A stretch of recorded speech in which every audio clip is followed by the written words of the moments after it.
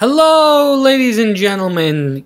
Sorry it's been so long since there's been a video. I just haven't gotten anything in. Haven't really been sending stuff out. But I figured it was time to show off some more of the collection. So I figured I was going to go through my 8x10's that I have signed today. My non-music ones, though I do have one that's a music one, so I'll show you that first. Right over here, we have a Peter Criss signed 8x10 from his album Cat Number 1. This actually used to belong to one of the guitarists from Stone Sour. The seller didn't. It is certified. There's a certificate of authenticity in there. It was sold to a place called JCD and Hobby, and I picked it up from there. So that's half of the Founders of Kiss I've got. I've mentioned this one before. Anyhow, on to the ones in the binder.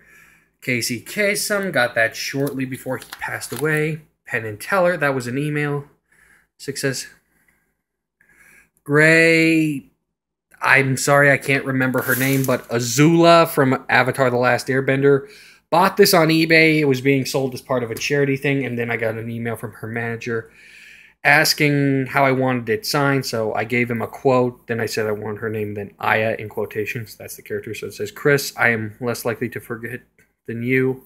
Gray, last name Aya. I feel so... I should have looked it up before, but I didn't. Okay, TNA Frontline, complete, signature. All 5 guys. Main Event Mafia, Scott, Booker, and Kurt. I did buy one of these that was signed by Kevin, Sting, and Booker, but it got lost in the mail. It was tracked, and somehow the New Jersey Post Office lost it. The Rock pre-print. Sorry, I can't talk. Hannibal, 8x10.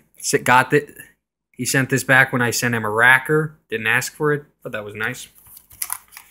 Mongo McMichael, Chris Benoit, Eddie Guerrero, Kevin Nash. There's the Eddie Guerrero. Again, then my Aces and Eights ones. The Taz one isn't signed, but the rest are, except for one. Wes Briscoe, Devon, Anderson, Doc, Garrett Bischoff, Doc full signature, Nux, Bully Ray. This one's not in the best condition, but I was just happy to find it because I can't find it anywhere else. D'Lo Brown, different background one. Hector Guerrero through the mail. And I think, yeah, that's it. So thank you for watching. Give me a thumbs up, leave a comment, share, subscribe, all that jazz, and see you later. Goodbye.